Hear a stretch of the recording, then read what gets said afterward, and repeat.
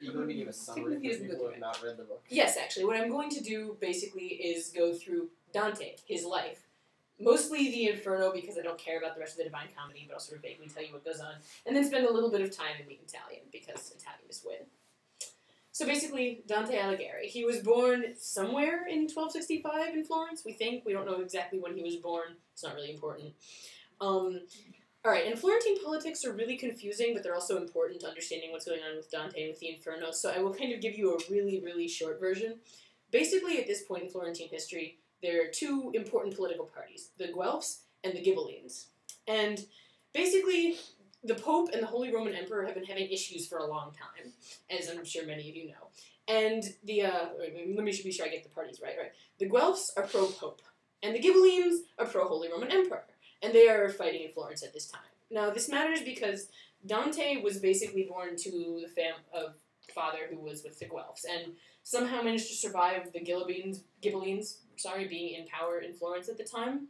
Unclear exactly, how this worked out, because they tended to, every time a different party came into power in Florence, throw everyone else out or kill them. And when he was 9 years old, Dante fell in love with a girl called Beatrice without ever actually talking to her, and this is important. However, he married someone else random and had kids with them, because that was how they did. And we will come back to her later, because... Oh, yes, we will. Yes. Basically, Dante's life. He fought for the Guelphs during a very important battle against the Ghibellines, and it turned to be a big victory somewhere around, 1289. They drove the Ghibellines out of Florence, and that stuck, and the Guelphs took over. And Dante entered, actually, the Guild of Physicians and Apothecaries, though there's no evidence he ever actually practiced, because you couldn't really participate in public life in Florence if you weren't part of a guild. So Dante wanted to sort of take part in the political life, because that was what everyone did in a tiny republic where everyone was really contentious. And basically, Dante became a leader in what they called the sort of dolce stil novo, or the sweet new style, with a bunch of other very well-known, Italian writers and artists, this guy called Guido Cavalcanti, Lapo Gianni, Cino di Pistola, and one guy, Brunetto Latini, who we will run into later in the Divine Comedy. And so basically life is going fairly well for Dante for a while. Dante's love for Beatrice is sort of supposed to be this classic courtly love, pure love from afar. Yeah. Don't we actually meet Guido in the Commedia? I think we do meet Guido briefly, but Latini is more interesting. But yes, we do. We meet a lot of his friends in heaven and hell.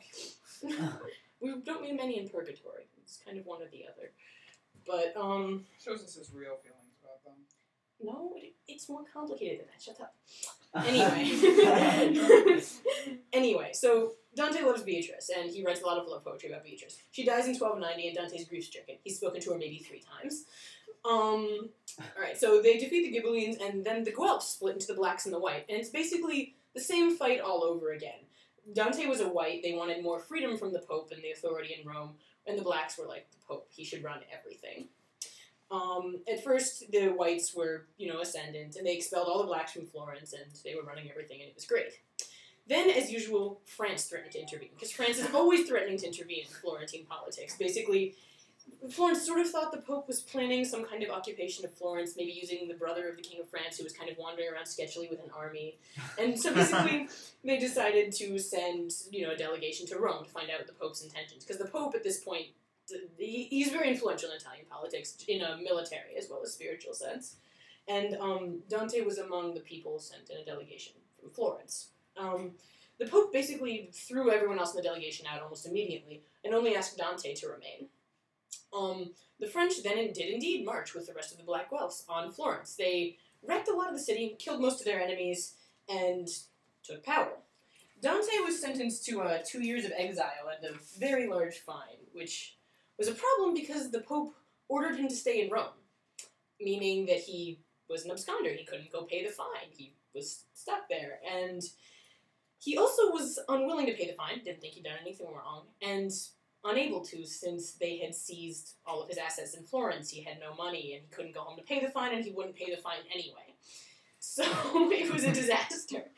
And he was basically condemned to perpetual exile on pain of being burned at the stake. And this was actually only repealed in June 2008.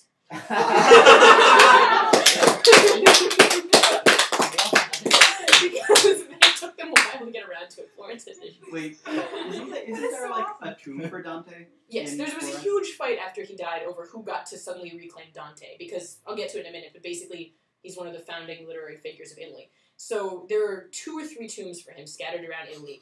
One in Florence, one, I think, in Ravenna, where he actually died, and another one where he lived most of his life, I think, in Verona, though I'm not entirely sure, don't quote me on that. But, anyway, Dante was involved in several white guelph plots to try and take back Florence. However, they were all disasters. They were always betrayed by someone inside his own group. Basically, this was very depressing and embittering, and Dante turned into an extremely crotchety old man who hated friends and allies alike because they either screwed him over or were completely incompetent. It was around this time when he gave up on politics because everyone was stupid that he started working on the Divine Comedy, which is 3 books, 33 cantos, and 1 introductory canto. Cantos being sort of 3-line pattern in the Italian. And basically the rest of Dante's life really quickly. Traveled widely. He found some guy who was running Luxembourg, Henry VII. He asked him to attack the blacks in Florence to take back it, which he did in 1312, but no one's really sure that Dante actually had anything to do with it in any case. He died before Dante could get to Florence, and it was all a disaster. And basically, the upshot of it was Dante didn't have much hope of ever seeing Florence again. Dante went to Verona, lived with a buddy of his for the rest of his life. He later put that buddy in Paradiso, and thanks for letting him mooch off him for the, all of his days. In 1315, Florence had to grant sort of mass amnesty to everyone. However, they still had to pay a fine, and they still had to come to public penance, and Dante still wouldn't do that. And so they reapplied the death sentence to him and his children in response to his refusal to do that. So Dante basically, despite always trying and hoping to return to Florence, died in exile in Ravenna after finishing the Paradiso. He was 56, and it was 1321. Okay, that's Dante. We're done with him. Now moving... Yeah, I forget exactly what the disease was, but died of some disease. Everyone died of diseses. 56 was given didn't live very long. Mm-hmm. And he wasn't, by all accounts, much of a doctor, so. He was in the guild, Alla. Well, they weren't pretty good doctors in those days. So, that whole thing where he's like, I'm in the middle of my life, it's total bullshit. Well, it was actually based on a biblical assessment of how long men lived. There's some part in the Bible where I think it implies that they live 76 years or so, and theoretically during the Inferno he's half of that, so, He's supposed to be 35 or something. Something like that. I forget the exact number. I have it written down later in my notes. I was going to get to it later. It was till 35. Does that have any basis? Because people generally nowadays live that long, and so they sort of guess that that's the longest people lived, or... What?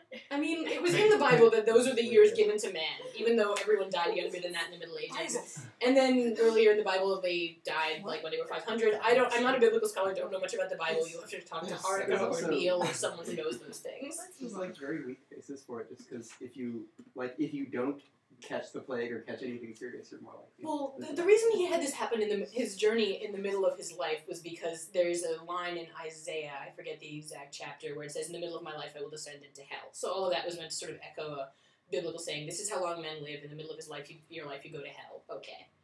So, Divine Comedy. It's divided into... Look forward to. It's nice to know. Spiritual text. But, no. So the Divine Comedy is divided into 3 parts. The Inferno, Purgatorio, Paradiso. Inferno, clearly the most awesome, so that's basically what I'm going to spend most of my time with. The Inferno itself is divided into 9 sort of circles and rungs in descending order, sort of according to the severity of the sins. And I'm going to use my handy-dandy map of the Inferno to draw it for you, if I can. So, because the geography can get rather confusing, and the geography is attached to the different things that he thought were sins and how bad they were, so let me see if I can recreate this at all. So, let's see. 1. And by 1 I mean 9 actually, but okay.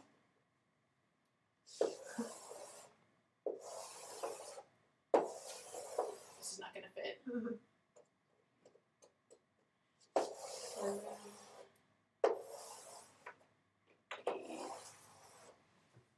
Yeah, that's 9 over there. You can do another tiny one. I could do another tiny one. Ooh, that was very smart. There we go. Satan. Basically. Tick.